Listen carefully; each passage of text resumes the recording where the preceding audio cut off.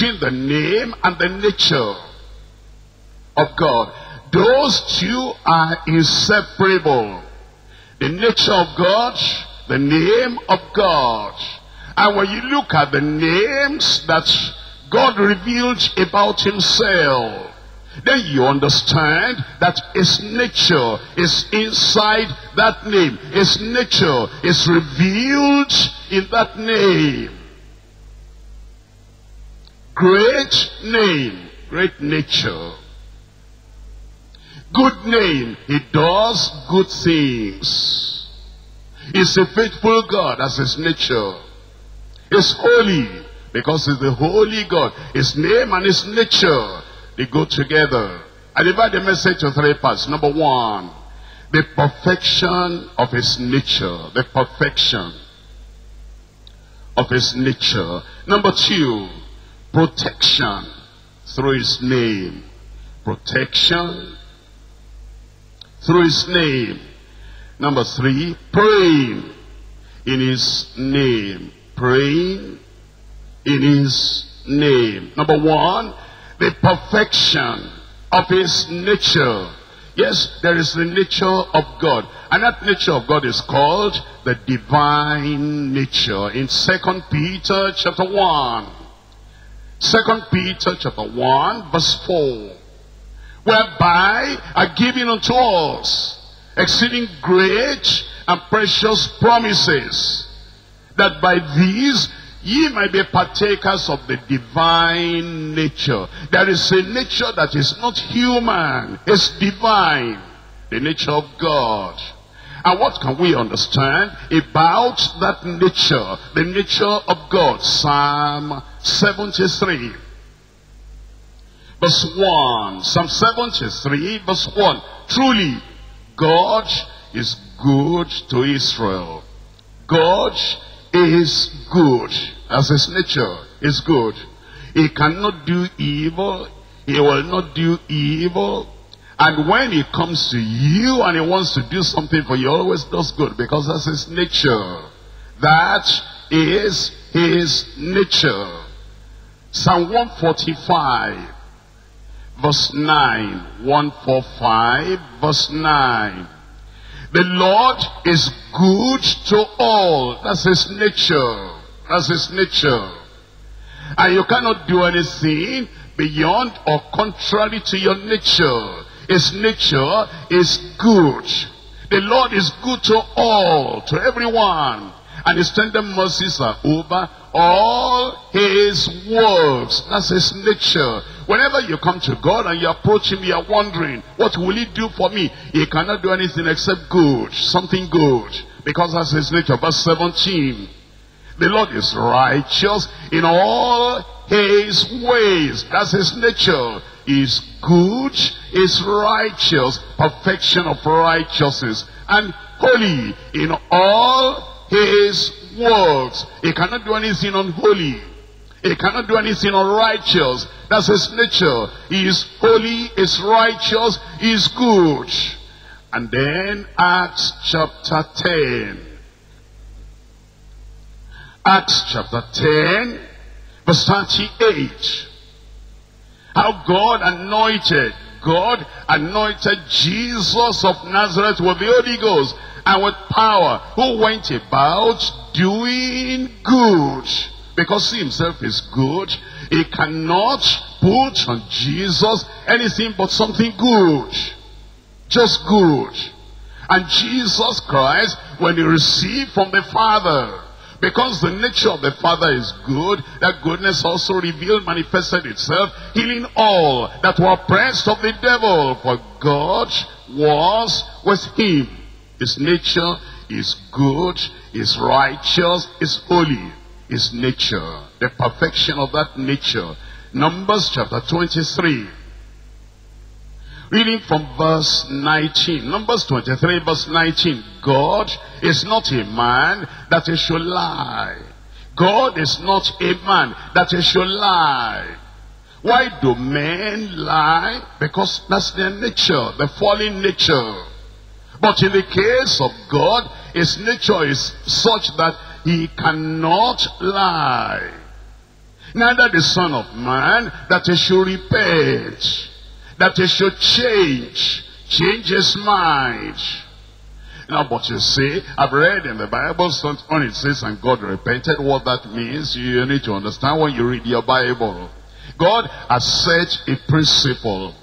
He has set a law. And he says, there is the law of sowing and reaping. There is the law of cause and effect. There is the law of doing something, deed and consequence. He has set that law. And what that law means simply is this: if you sow corn, you're going to reap corn. And then if you sow rice, you're going to reap rice. And then turn it around morally now. If you sow iniquity, you're going to reap judgment. But if you sow righteousness, you're going to reap blessing. Now, if somebody is doing iniquity, I don't want to say you, because I'm believing now that God has touched your life. Am I right? And then you are not sowing sin or iniquity anymore, but somebody is sowing iniquity, and God said, my law is that if you sow iniquity, you will reap wrath, indignation, and judgment. But at the same time, his law is that if you sow righteousness, you will reap blessing. And this person sowing iniquity, God said, hey, judgment is coming. And then you change, you turn around, and then you say, Lord, I'm sorry, I'm sowing righteousness now. Then God says, all right, the law is still the same law. It's still the same law, because you have repented and you're sowing righteousness now. No more judgment. In our human language, you say, and God changed his mind. He said he was going to punish the person before. He's not punishing him now again. He changed his mind. Yes, from our angle, from God's angle, he didn't change his mind. He still just went to the law of sowing and reaping. Now you sow repentance and righteousness. Blessing will come. And blessing is coming today in Jesus' name. And so he says, neither the Son of Man, that he should repent, as he said, and shall he not do it? Or as he spoken, and shall he not make it good? That's his nature. Titus chapter 1. In Titus chapter 1, I'm reading from verse 2. Titus chapter 1 verse 2. In hope of eternal life, which God that cannot lie. God that cannot lie. That's his nature. He's truthful. And because truthfulness is his nature, he cannot lie. And when he gives you a promise, you can depend on it, because he cannot lie. And because he cannot lie, we have the hope of eternal life, promised before the world began. Hebrews chapter 6. Hebrews chapter 6, I'm reading verse 17, verse 18. Hebrews chapter 6, verse 17. Wherein God willing more abundantly to show unto the heirs of the promise the immutability, unchangeableness of his counsel, confirmed it by an oath, that by two immutable, unchangeable things, in the which it was impossible for God to lie. That's his nature. He cannot lie. He cannot deceive you. If he told you, repent, believe, he'll give you a lie. He cannot lie, he'll give you a lie. If he told you, call upon me, I will answer you. If you call upon him, he will answer you. He cannot lie. And if he says, seek ye the kingdom of God first, all these things shall be added unto you. All those things are going to be added, because he cannot lie. That's his nature. His name carries his nature along. We're looking at Hebrews chapter 10, verse 23. Hebrews chapter 10, verse 23. Let us hold fast the profession of our faith without wavering, for he is faithful. That's his nature. Unfaithfulness is not in his nature. And when you mention his name, he'll be faithful and true to that name, because he is faithful that promised. In 1 Samuel chapter 2 verse 2. 1 Samuel chapter 2. Reading there in verse 2. There is none holy as the Lord. There is none holy as the Lord. That's his nature. He is holy through and through. For there is none beside thee, neither is there any rock like our God. Malachi chapter 3 verse 6. In Malachi chapter 3 verse 6, God revealed himself further, his nature. Malachi chapter 3 verse 6.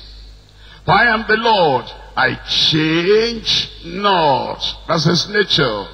Perfect. There is nothing to change. 1 John chapter 4. In 1 John chapter 4, we see further into this nature of our God. 1 John chapter 4, reading from verse 9. In this was manifested the love of God toward us, because that God sent his only begotten Son into the world, that we might live through him. You see here it's telling us that God is love, because in this the love of God was manifested. And so when you come to the Lord, you manifest that same nature of the Lord. Verse 8. He that loveth not knoweth not God, for God is love. Throughout eternity, you'll find that nature still there. God is love. Throughout eternity, God is good. Throughout eternity, God is faithful. Throughout eternity, God is holy. Throughout eternity, God is truthful. He cannot lie. Throughout eternity, God is love. Throughout eternity, you'll find the nature of God remains the same. What are we to do then? We're to believe that nature, that love of God. In 1 John chapter 4, verse 16. 1 John chapter 4, verse 16. And we have known and believed the love that God has to us. We have known. You know it and then you believe it. You know it and then you accept it. You know it and then you put your confidence, your faith, absolute faith. Put it in the nature of the Lord. We have known and we have believed the love that God has to us. God is love. And he that dwelleth in love dwelleth in God, and God in him. And so then we see that perfection of his nature. Point number 2. Protection through his name. Protection through his name. Because his nature is good. Now you find his name carries also the goodness in his nature, the holiness in his nature, the faithfulness in his nature, the truthfulness in his nature, the power in his nature. The name carries everything you have in his nature. That's why you can put your trust and your confidence in that name. That's why you can pray, having faith, confidence, trust in the name of God Almighty. Now the protection that we have in his name. Exodus chapter 33 verse 19. Exodus chapter 33. Exodus chapter 33. Reading there from verse 19. 33, 19. And he said, I will make all my goodness to pass before thee. That's the nature. And I will proclaim the name of the Lord before thee, and will be gracious to whom I will be gracious, and will show mercy on whom I will show mercy. I make the name of the Lord to also come before thee. And when that name comes, I'll be gracious to you. I'll be merciful to you. I will show mercy unto you and reveal my goodness. I will reveal the perfection of my nature when you know my name, and that name passes before you. We're looking at 1 Samuel. We're looking at 1 Samuel chapter 17. When you confront a problem, when you confront a difficulty, when you confront the powers that be, and it appears it wants to crush you, not because you are so significant to him, but because you represent something that he hates. David came before Goliath. They had never met.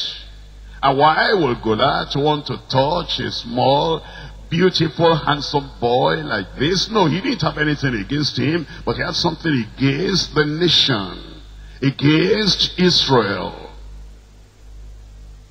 And because of what he had against Israel, the boy said, I'm going to stand for my nation.